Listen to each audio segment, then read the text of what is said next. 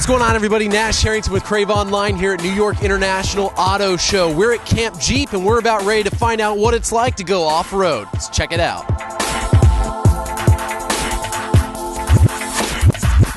Well, Nash, what we got going on here is a free ride at the New York International Auto Show. We have 5 of the 6 obstacles that makes a Jeep a trail-rated vehicle. There's a lot of other manufacturers who have kind of abandoned their trail-rated cars. Why has Jeep held on to that so strongly? Jeep is an iconic four-wheel drive brand, and so it makes it a standout in the marketplace. Today, we're going to jump in a Jeep Wrangler Rubicon. I'm going to let it speak for itself. How's that? All right, let's see how it goes.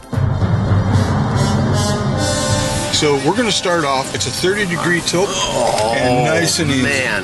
How's that? All right, this is going to be a little bumpy here, guys. We'll see if we can float through here. There we go. Instead of hanging up. Ground clearance is just over 10 inches of ground clearance, and we're just going to step up over these logs.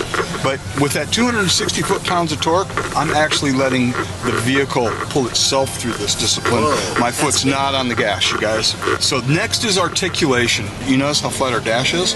We're on a very stable platform, which is important for our four-wheel drive needs. All right, traction is 35 degrees up. Nice and easy to the top of the world. Nothing but blue skies in front of you today. Wow. So what the hill descent does is it gives us a little bit of help going down the hill. The ABS is working, but my foot's not on the brake, guys. Oh my God. Very, very cool. Steve, thanks for the ride. That was pretty awesome. I've always wanted a Jeep Wrangler, and this just makes me want one more, to be totally honest. Cool. Thanks, Nash, for coming by. We appreciate you. If you guys want your own trail-rated Jeep, you can get it in any of the models that you like. They have it in the Patriot, the Compass, the Wrangler, the Grand Cherokee, and the brand new Cherokee. Go with the Wrangler. My advice. It's convertible. Come on.